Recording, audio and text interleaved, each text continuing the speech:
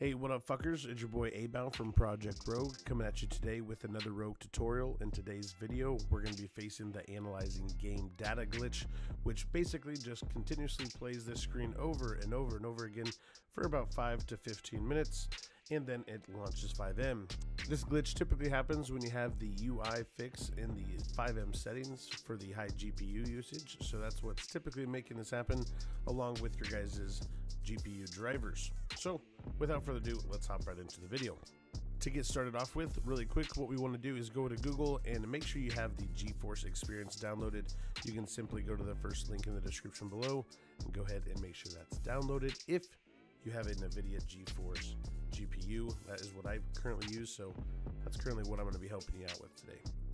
After you've done that, go ahead and launch the program. We do want to make sure that our drivers are up to date. So as you see right here, I am on the latest release, 12.1.21. After you guys have updated the GPU driver, you're going to go ahead and make sure that you restart your system completely. So go ahead and pause the video, add it to your favorites on YouTube.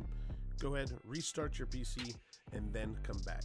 All right, so you've made sure that your drivers are updated. You've went ahead and reset your PC. Now all we need to do is do a simple Windows R. You're gonna do %appdata%. If I go ahead and hit OK, we're gonna go ahead and find the Citizen FX folder. It should be in app data roaming. And we're gonna go ahead and just delete that Citizen FX folder.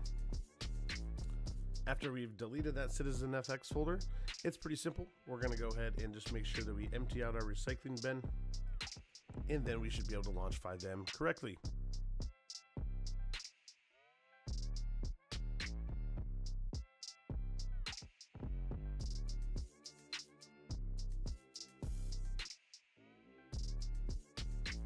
All right, so as you've seen, that was pretty fast. We're going to go ahead and go to settings. And of course, this is not going to be ticked since we've reset and deleted that Fivem FX folder. So we want to go ahead and hit that fix UI lag again. And to make sure we're on Canary, everything else should be pretty kosher. We're going to go ahead and exit. And as we see, we're going to go ahead and launch Fivem once again. And even with that UI lag switch turned on to make sure that we don't have that UI lag, as you see right there, launched Fivem very fast and fixed all of those issues with the analyzing game data. So if the video did help you out, give the video a big thumbs up. This isn't guaranteed, but is a way that I found to work for me and some of my players. So go ahead, try it out, see if it works for you. Hopefully it does. Have a wonderful rest of your morning, afternoon, or evening, wherever you're at in the world. And until next time, I'll see you guys in the next video. Hey, what up fuckers? It's your boy Abound from Project Rogue coming at you guys with a quick little shameless plug. This is www.projectrogueroleplay.com.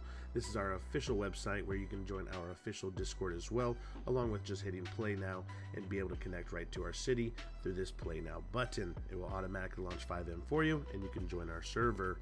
We are a serious Fivem roleplay community that believes in high quality and immersive roleplay. So we'll see you guys in the city. Go ahead and join the Discord, and we'll see you there.